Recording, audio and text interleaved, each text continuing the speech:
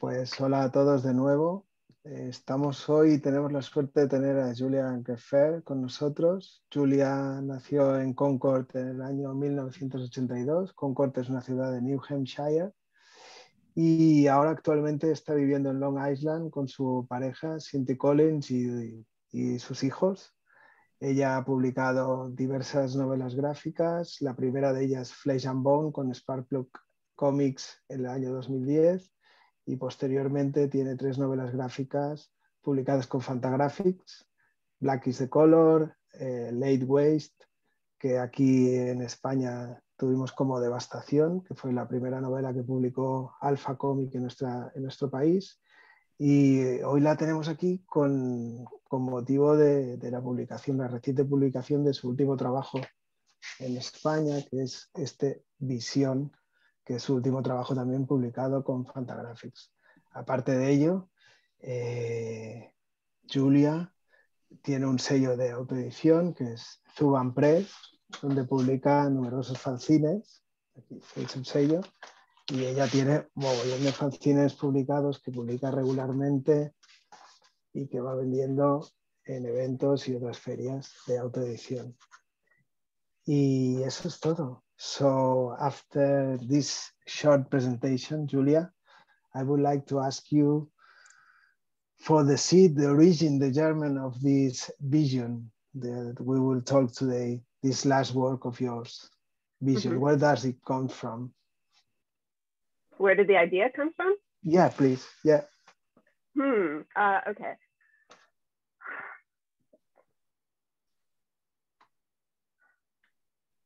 It's hard to say because it's like kind of a combination of a lot of different stuff that was going on with me and things that interest me. At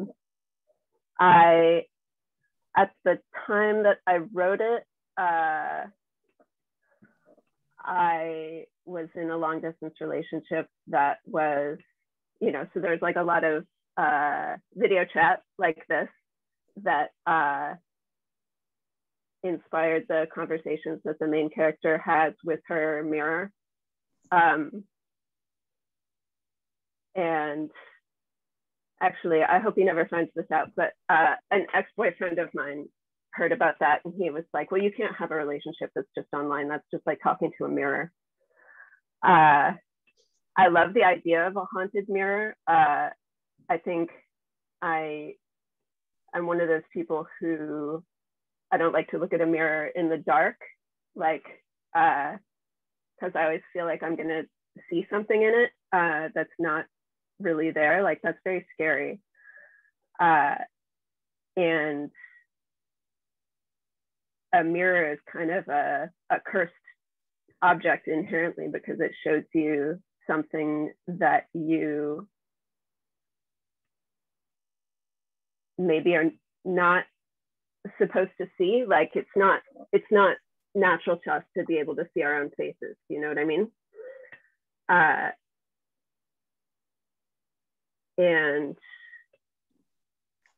so there's like a whole other world in there that's not exactly the real world, but that is so compelling. A lot of the conflict in the book has to do with care work, caring for people who are ill, and not just Eleanor's sister, who is obviously very ill in a kind of an ambiguous way, but also her relationship with her brother, who is kind of weirdly emotionally needy, and the mirror also makes a lot of demands of her that she's trying to accommodate. And then her relationship with the doctor that's taking care of her cataracts, and it's kind of strange and emotionally fraught for her to be taken care of by somebody else. And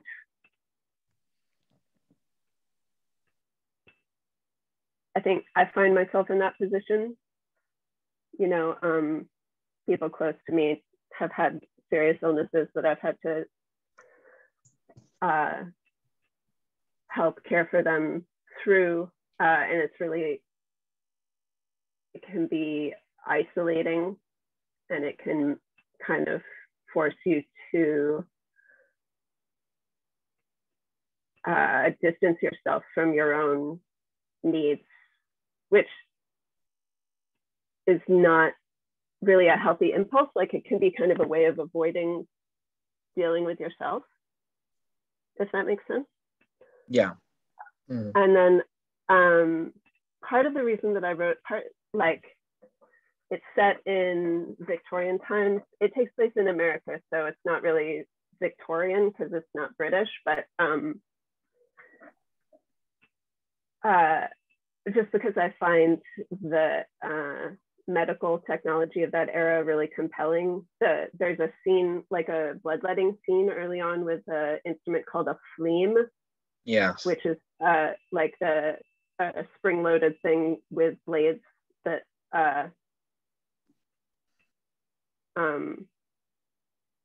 that makes several cuts at once for bloodletting. And this is like right at the tail end of bloodletting as a medical treatment.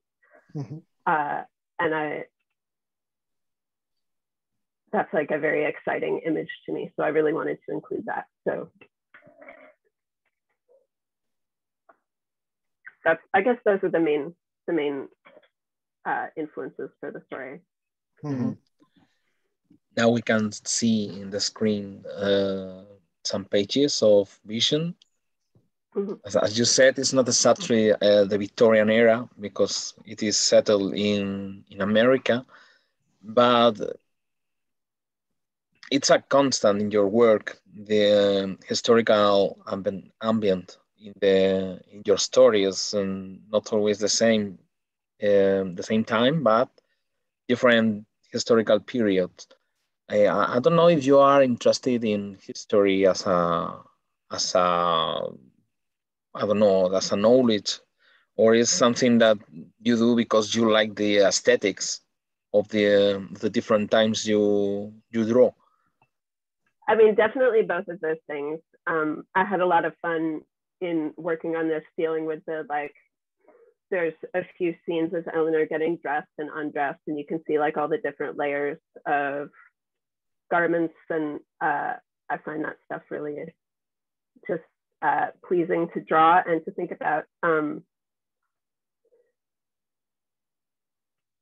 But I have written several comics that take place in like the modern era.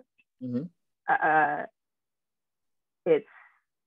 It's not that I always have to do historical stories, but sometimes the story works best if it's set in the past.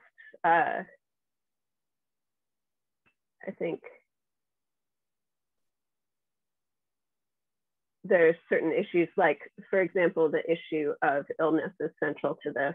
And so the image of, for example, like an invalid is, or like, Cora is basically a woman afflicted with hysteria, just kind of like an ambiguous, like, something is wrong with a woman mentally, physically, not entirely clear, which is an idea very of that period. And it's particular to a certain time and a certain class. So in order to take advantage of that archetype, I had to set it in that era. Mm-hmm. But at the same time, I can see in your work that you are, maybe I'm wrong, but the impression that I have when I read these books is that you are not so interested on reproducing the way of thinking of the people of that era, but in something more, it's like you want to create an atmosphere, a mood some kind of concrete feeling in the reader, which has to do with the things that you don't completely understand.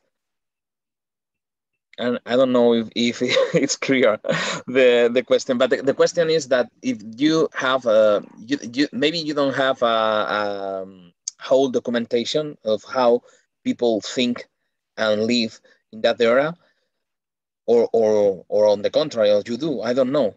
But my impression is that you are looking for something more weird or something more related to the atmosphere of the stories, more than the historical accurate. Yeah, no, that's definitely fair. I do as much research as I'm able to. I'm not really, I don't consider myself a scholar. I went to art school. But yeah, what is essential for me is definitely not creating a perfectly historically accurate setting, because it's informed by stories of that era and imagery of that era. You know, I'm obviously like really heavily influenced by, for example, like Gothic literature, but it's a story that's being written now for modern readers. So what's relevant about that imagery isn't what it meant to the Victorians, it's what it means to us now. So definitely I focus on things that wouldn't necessarily be of interest to people in that time period. And I'm, you know, I do worry about people looking at it and being like, oh, well, they didn't have those kind of shoes then or whatever. It's hard to let go of those concerns, but at a certain point, I kind of have to give myself permission to not have it be totally accurate, because it's not the point. It's not a book for you to learn about history. It's a book to tell a fiction story. And there are, in some ways, making it too historically accurate can be distracting. For example, I heard somebody, this is probably on Twitter, that's where this kind of dumbass conversation normally takes place. Can I swear on your show? Can I say curse words on your show? Yeah, you can say. Yeah. Okay. Go. Yeah, no problem. Okay, just making sure. So I saw somebody, I think on Twitter not too long ago, say something about how it bothers them to see in a story set in medieval times that they have food, like, for example, like an apple, like a big golden delicious apple, like you would get at the grocery store, because in medieval times, you know, apples, like, they're small and they're lumpy and whatever, like they look totally different. And I was like, well, you know, I understand that that observation, but at the same time, if you, especially in a comic, if you show an apple that doesn't look like what people understand an apple to look like, it's confusing, it's distracting, it becomes about the apple. It's more important to get across the idea of an apple, you know, so you have to draw the apple in the way that your audience is going to be able to recognize it, not in the way that it actually was, if that makes sense, because it's for a modern reader. It's not for somebody who knows those kind of apples, it's for a reader that knows modern apples. So sometimes too much historical accuracy, I think, can be distracting and confusing, and take away from the actual narrative. So I try not to get hung up on it. And that's my excuse.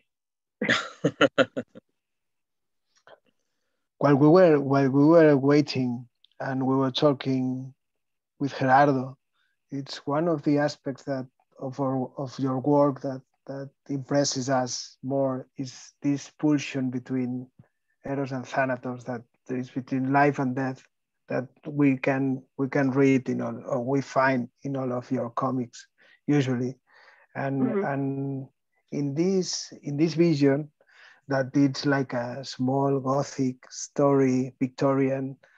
It's quite oppressive, the atmosphere that you settle the story in. I don't know if it's been difficult for you to just compress all the story in this small house, taking all the action almost there, and with a mirror, this spectral entity that lives in the mirror.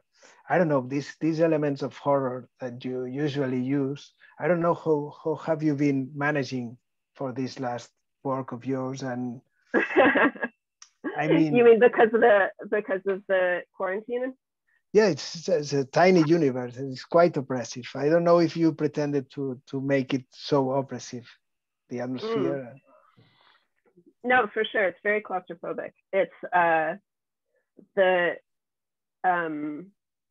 that kind of story, like a lot of Gothic horror stories have to do with that kind of claustrophobia, like of an environment that has a life of its own that is difficult to get out of. You know, I think you could draw a parallel to, for example, The Fall of the House of Usher. Are you familiar with that story by Edgar Allan Poe? Yeah. Which is about a brother and sister who the rest of their family is dead and they live alone together in this kind of isolated, crumbling house. Or The Yellow Wallpaper is another story that's very much about like claustrophobia, isolation, and the horror that comes from like kind of ideating a world beyond the confines of your environment that takes on these kind of fantastical properties. It's because it's more a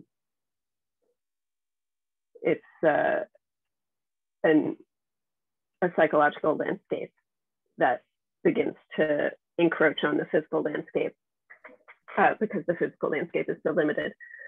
But I wrote the book before the pandemic, I think. Let me think. Okay, I finished drawing it in spring of 2020.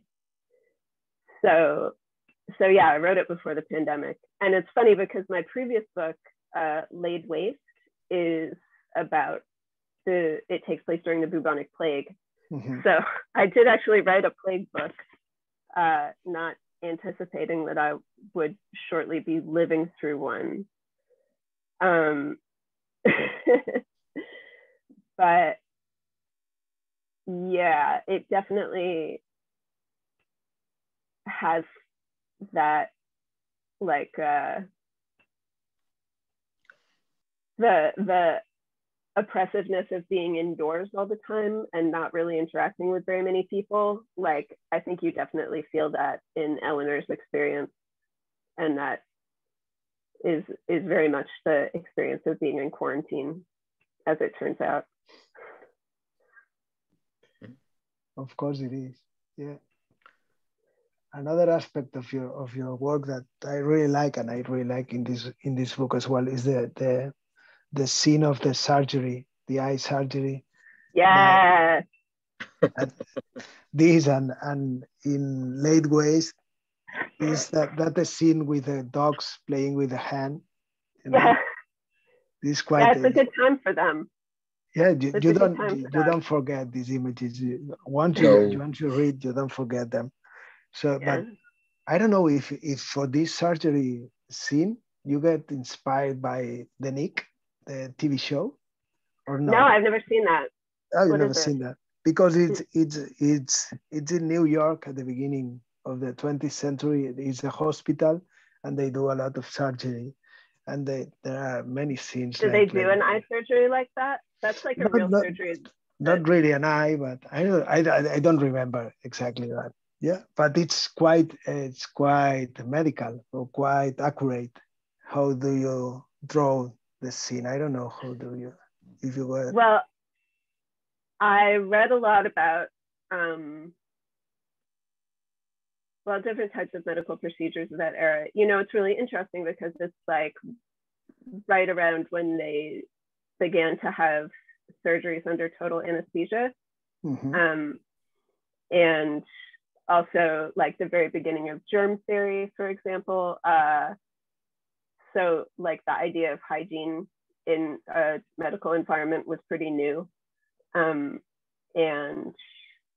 that whole thing is really interesting to me, that there's a lot of, you've probably seen like historic paintings of, you know, heroic doctors performing surgeries before an audience in like a surgical theater. That kind of stuff is very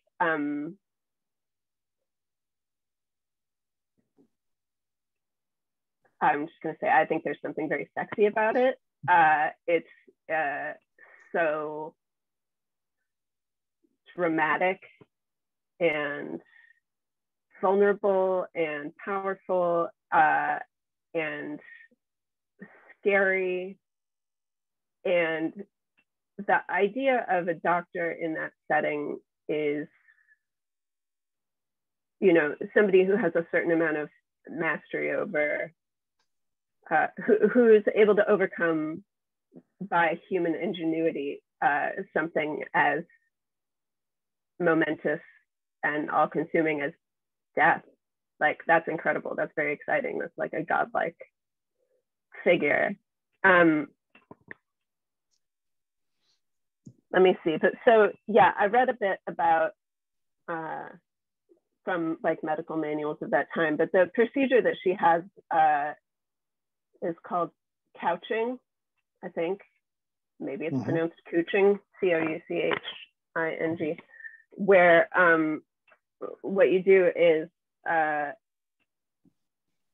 like, because the cataract is in the, it's like a clouding of the, I don't know exactly what it's called, but like, you know, the lens of the eye. So if you basically just use a blunt instrument like he does here to push that part of the eye out of place, because inside your eye it's like hollow, it's all goo in there. So you can push the front part, the lens of it, down into the goo, and then of course you can't focus, but you're able to see because the clouded lens part of the eye is no longer blocking it. So this is things that they used to do to treat cataracts and still sometimes do in places where they don't have access to more sophisticated technology. It seems terrifying. I've read that most people who have it done on one eye do not elect to have it done on the other eye. So that seems like it's not highly recommended. No, not really. And also the lens can then like drift back into place, so then you would have to have it done again, which also sucks. But then the doctor here offers to her also like a more advanced procedure to actually remove the cataract, but it has a much longer recovery time. So this is more like a stopgap measure that may or may not last. But they did have more effective surgery for cataracts at that time. But like it says in the story, it was more involved, which is why she decides not to have it. And it's an upsetting idea. Like I linger on those images for a while. I've been thinking about it because I really want to have LASIK. You know, like as you can see, I wear glasses. Sometimes I wear contacts, and learning to put in contact lenses is, you know, that's an experience that informed this in writing about it too, because it's scary to learn to touch your own damn eye. Like there's something deep in your brain that says you should not do that.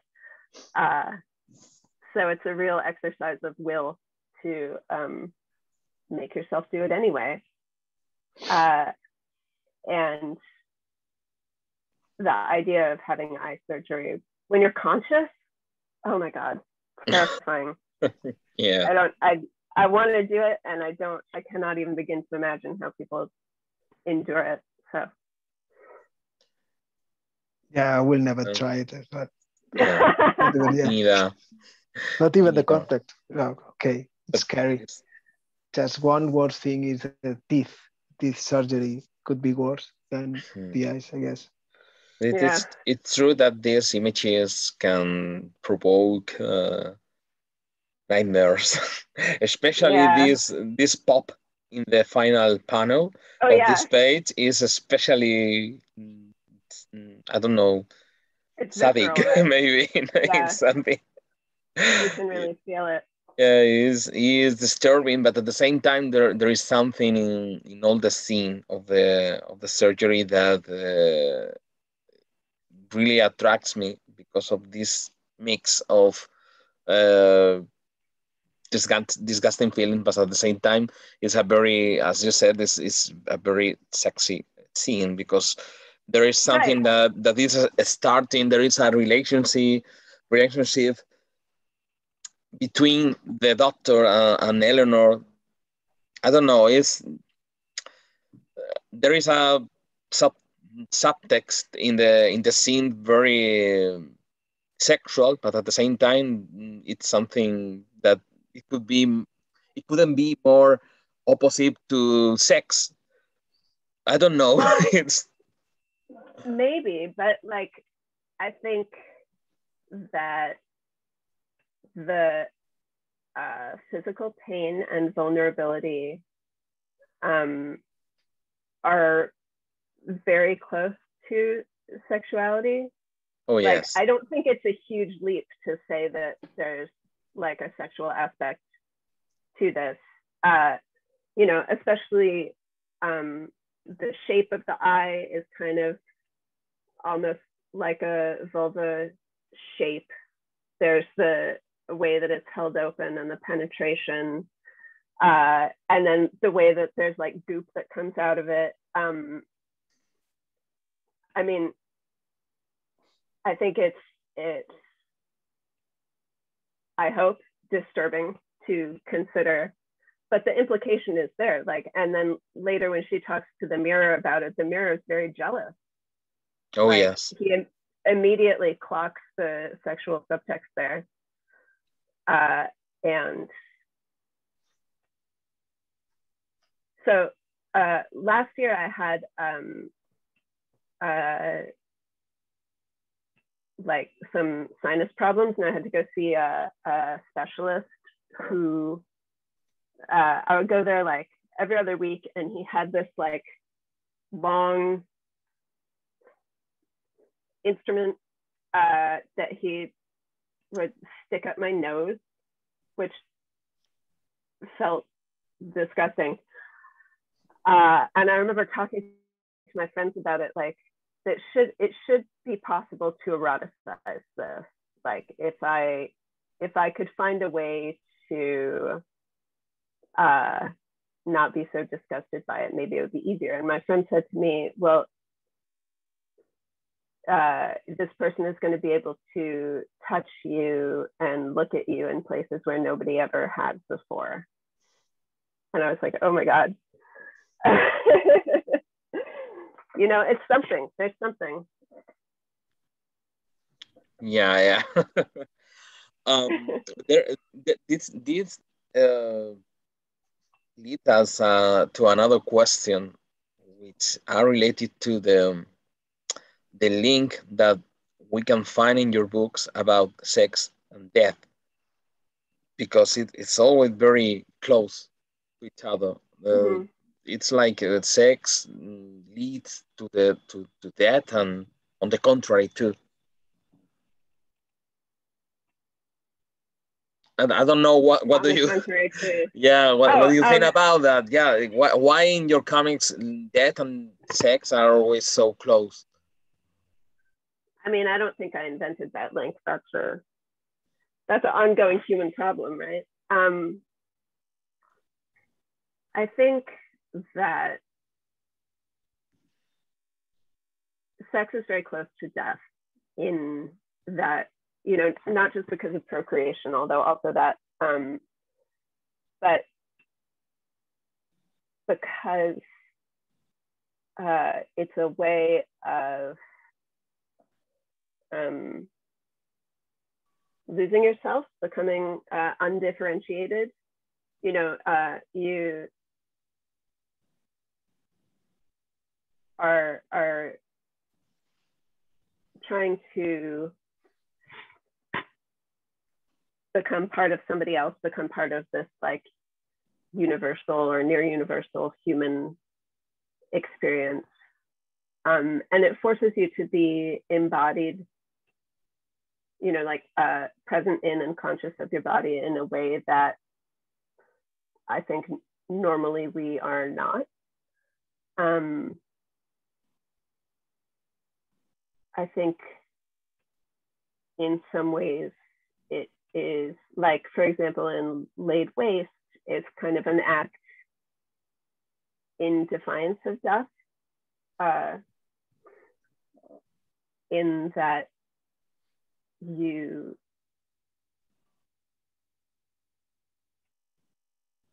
I know we're talking about vision, but in Laid Waste, there's a lot of like, everybody is dying. It seems like it would be much easier to succumb to the destruction that's happening all around. But at the risk of sounding a little bit trite, you know, sex is something that you can only do when you are alive. It's you kind of have to embrace the fact of having a body, having physical sensation and physical vulnerability.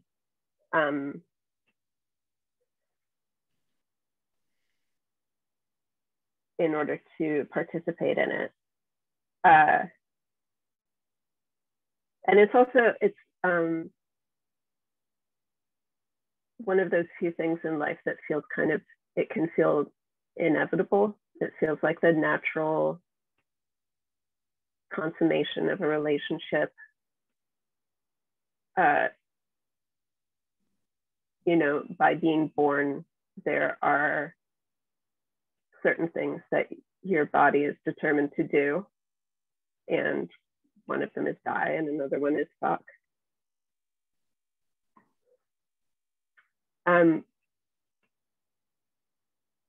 They're both sex and death, profound mysteries that are scary and also impossible to look away from. You know, I think the feeling is very, they're like not quite overlapping, but they're cousins, you know? Okay, absolutely, yeah. You know what I mean? Yeah, totally, yeah.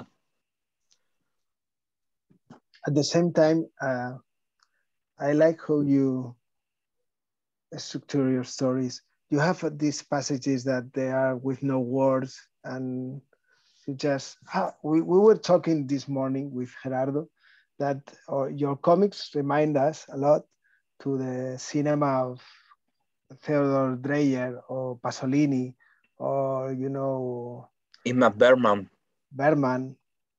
I don't know.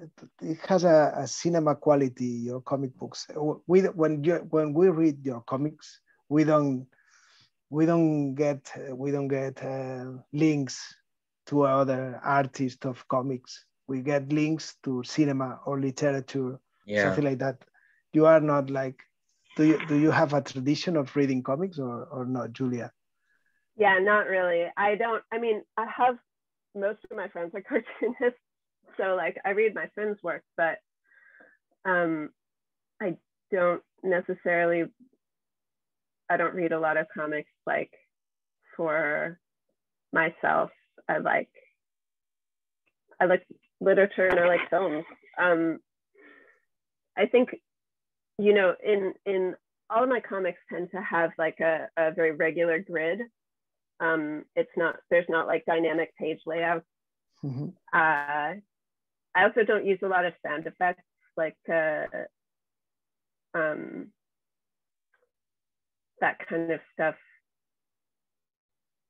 I think other people use it very artfully. For me, when I use it, it always feels kind of gimmicky.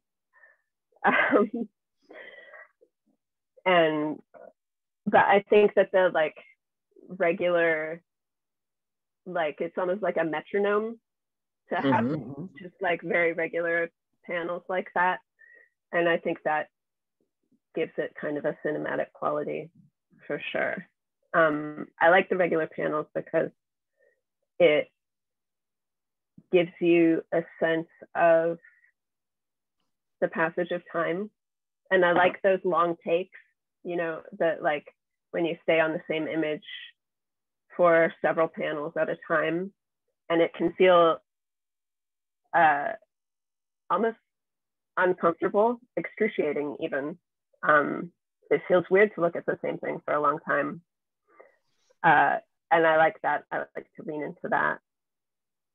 And it's, you know, it's similar in film. A long take can be really intense. I think about Orson Welles a lot. Orson Welles said that anybody can make a good-looking movie with a lot of shortcuts, but it's the long takes that separate the men from the boys.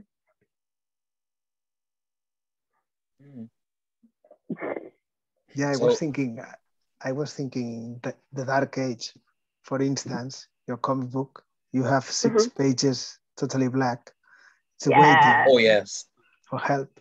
This is not usual. I mean, it's not so common. Yeah, it's like, it's weird, right? I very pleased with that, the effect of that. And it's something that you can kind of only do in a comic because when you encounter those black panels, so for those who haven't read it, Dark Age is a comic about 2 young teenagers in like prehistorical Europe who are exploring a cave, you know, like you would see where there's like cave paintings, and they go in there together to be alone and to make love, and they end up going very deep in the cave until one of them gets stuck, and then the other one has to go for help. And the one who has to go for help takes the lamp, so the other one is stuck in the darkness. And when you get to that point, you stay with the character who is in the cave in pitch darkness for, I think, a couple of 100 panels.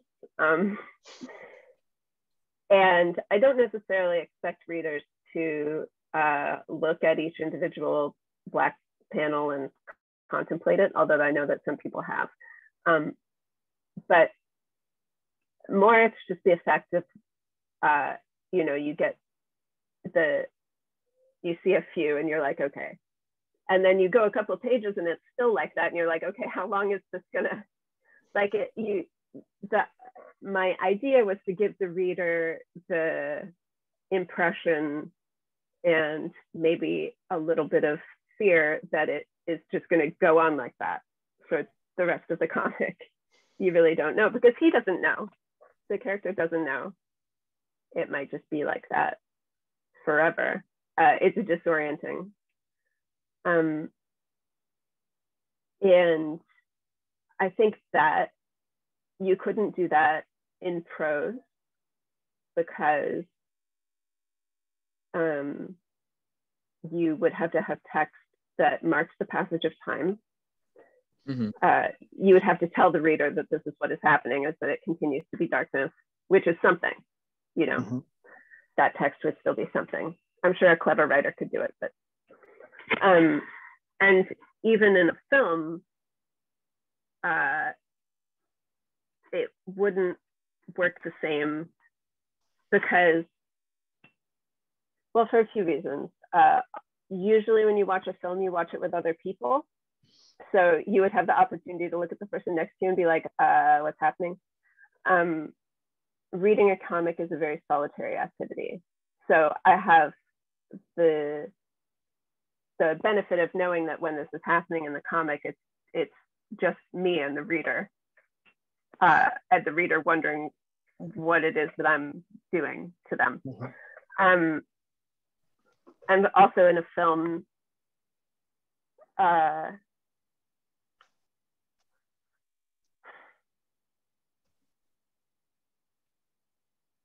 don't know, there would be sound, maybe.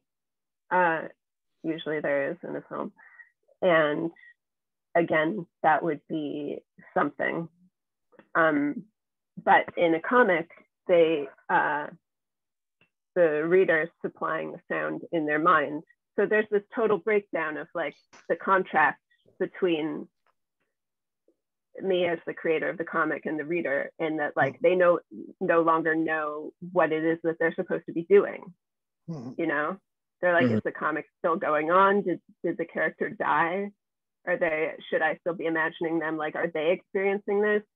Or, you know, it's confusing. I really like it. I'm very pleased with myself for doing that.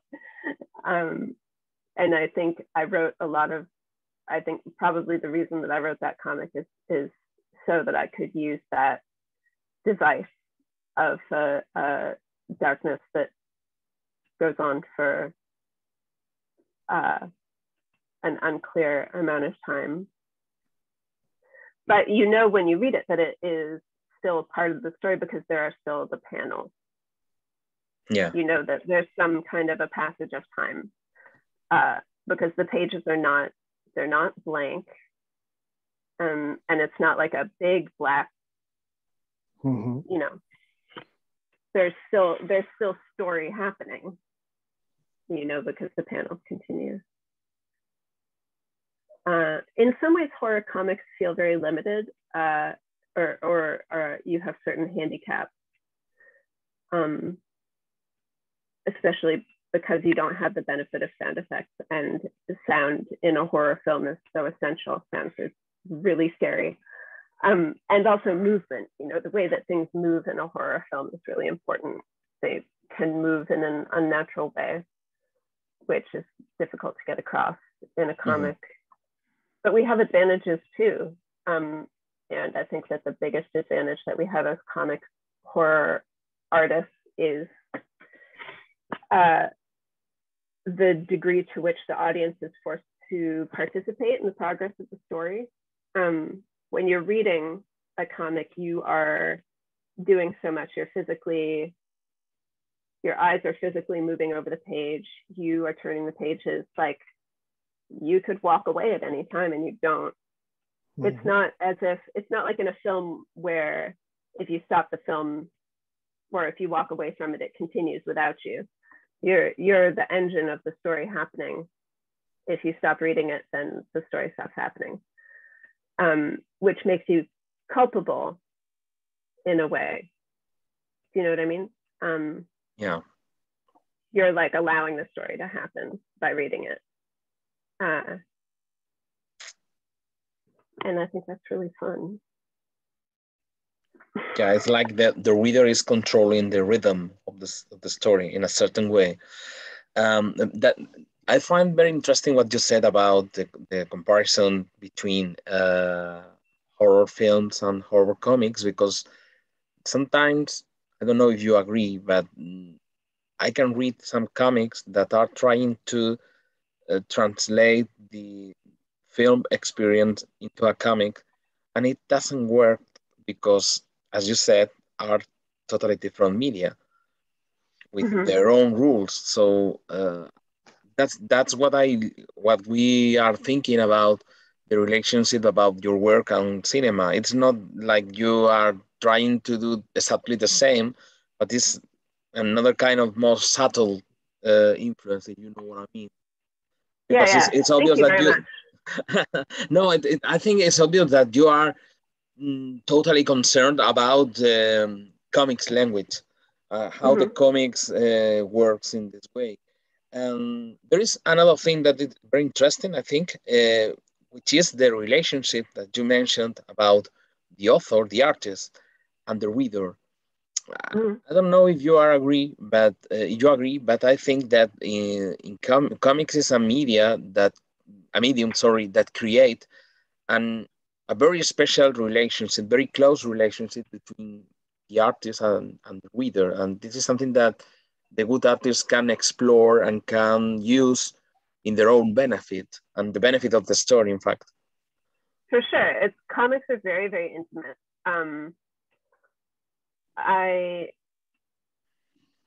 When I started out, I went to college for fine art, and mostly was, having shows in galleries and things like that. Like, that's where I thought of that as my primary practice. And I started making comics kind of as a side thing, because when I moved to Portland, Oregon, all of my friends that I made were cartoonists. It's a very big comics community there. So, and then I found that I was just much better able to do what it was that I wanted to do in comics. But the thing is that if you have like an image in like a painting, for example, in a gallery, it's so public. Several people are going to look at it at once, and they're only going to look at it for a few seconds, maybe, or a minute, not as long as it would take to read a book. And even if they're looking at it by themselves, even if they look at it for a long time, they're doing it in a public place. Whereas when you read a book,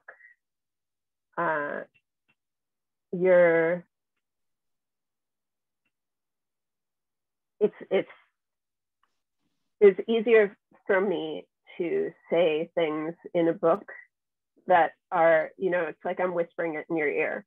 So I could be much more, weird, experimental. I could take more risks to say things maybe that I would say to somebody in private, as opposed to, in a public place. It's I think also because comics are a little bit more difficult to find. They're, it's like a smaller community, and it's a little bit underground, the kind of comics that I make. You have to do a little bit of work to find them. So it's intimate for that reason too. Every time that you find a comic or a zine that means something to you, it kind of feels like discovering a secret. I think that the amount of effort that you have to put into reading a comic really makes a big difference in how you experience it as a reader. And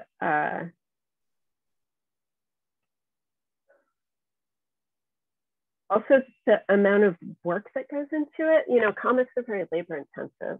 Like, I write prose fiction also, nothing that I've published, but compared to like making a standalone image or to writing a story, like making a comic is just a lot of work. It's very time consuming, and it's a lot of just like, your hand holding a pen, moving it on a page by yourself at your desk. And I think that you have a sense of that when you read it. When I draw like a scene where there's the same image repeated, obviously you can tell from looking at it because they're not really very much like each other, but it's not a copy. It's not even traced. It's just redrawn. And I think that you can feel that when you look at it. You can feel the artist's labor. You can feel the passage of time. You can feel the amount of effort, and it feels different. It lands differently. I think that handcrafted things are like that. Like you feel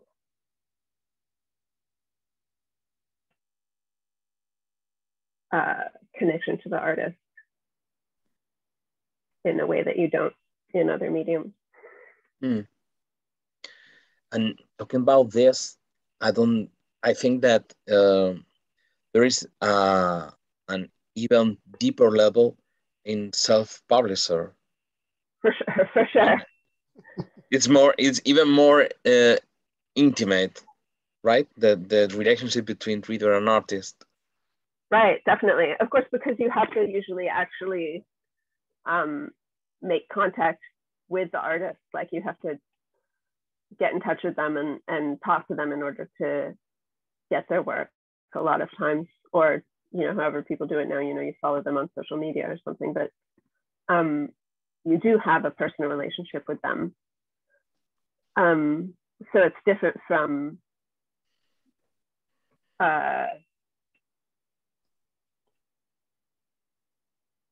other types of publishing, where most of your contact would be maybe through the publisher, through their agents or something. I'm a huge advocate of self-publishing and zine making because there's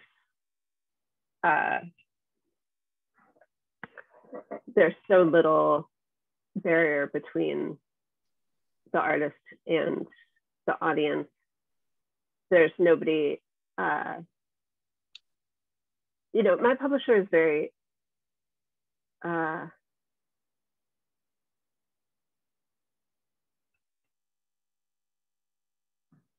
they basically never ask me to make changes to my work or ask me to do anything that I don't want to do. They'll let me do whatever. And if I do something that is hard to understand or that is, I don't know, obscene or offensive or whatever, they'll stand behind me. They won't ask me to change it. That's just the way that Fantagraphics is. So I'm very lucky in that regard. But when you self-publish, you have even like, you have so much more freedom to say whatever it is that you want. There's even more than if you were publishing it online, because even the entities online that will host your work exercise a certain amount of censorship, you know, with regard to certain types of obscenity, violence, things like that. And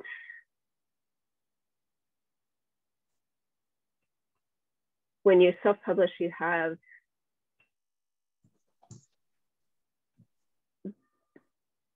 as little barrier as there can possibly be between your own ideas and other people. And I think that's really powerful. I think it's really important. The drawback to it is that it can be difficult to make money. But if it's at all feasible, I think that should not be the primary concern. Yeah. You know, as long as you can put food on the table, you shouldn't think about what will sell. You have to think about what is important to you and what is truthful, you know? Yeah, absolutely. Yeah. So I guess maybe the best solution to that is to do both if you can, do commercial work and self-publish your really freaky work. But I think it's even better for artists if they can have like a day job, something that you don't have to put your heart and soul into, because it can be really draining to artistic work that you don't believe in. It's better if you can save all your creative energy for stuff that really matters to you. Just my opinion. Mm-hmm. Marc, I don't know if you have any other question about the... I would like to ask Julia, because you were talking now about self-publishing, and you were talking about that you don't have any problem with your publisher, that you start publishing with Dylan Williams in Sparkplug. Yeah.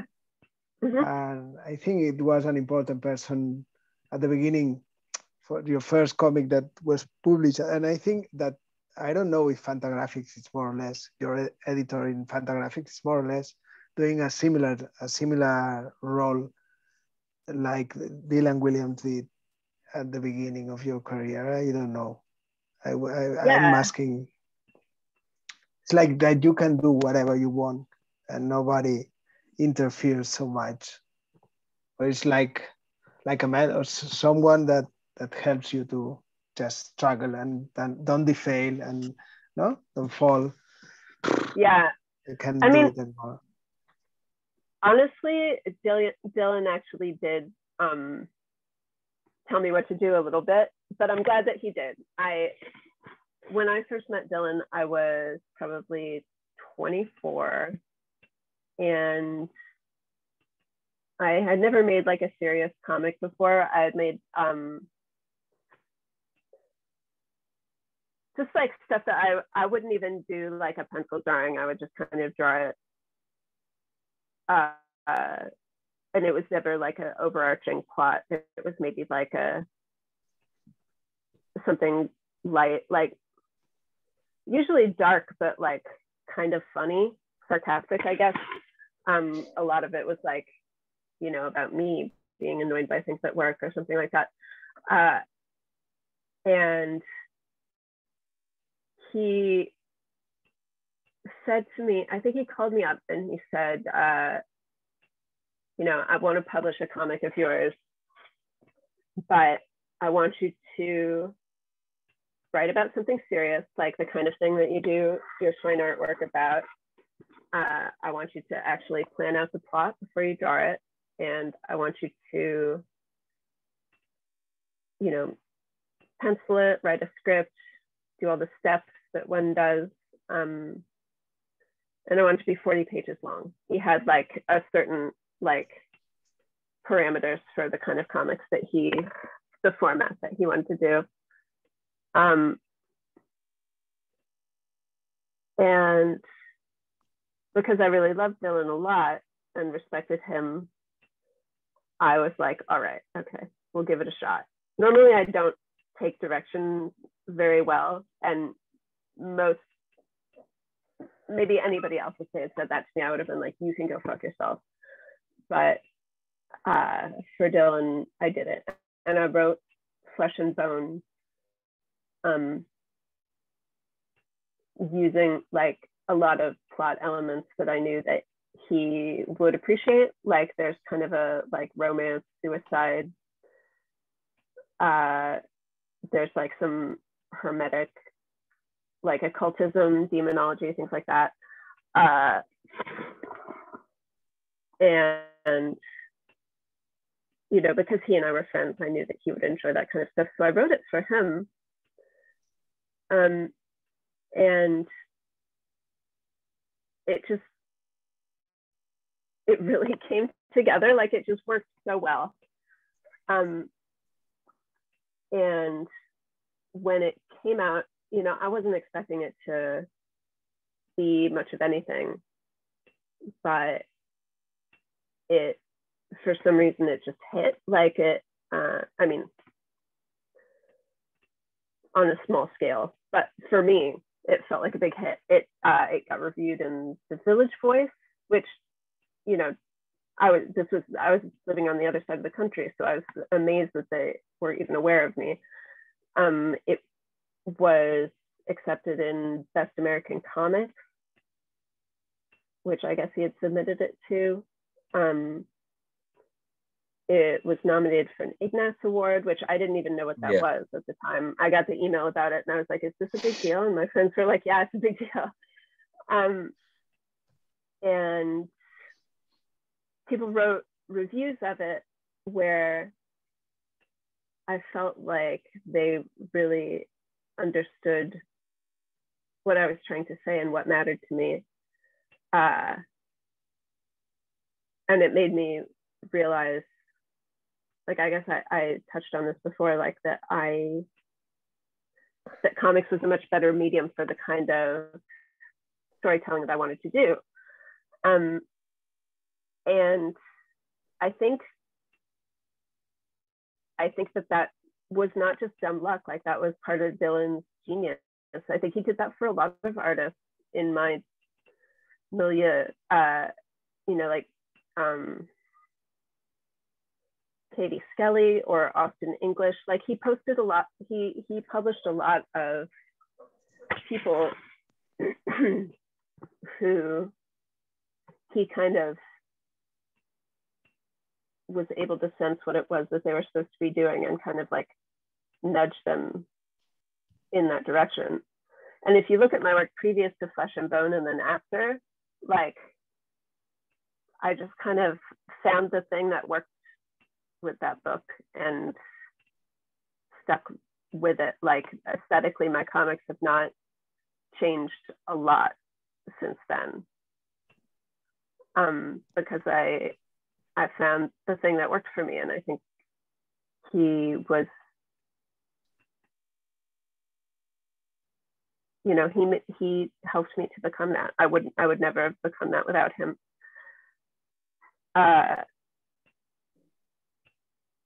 But yeah, Fantagraphics doesn't do that.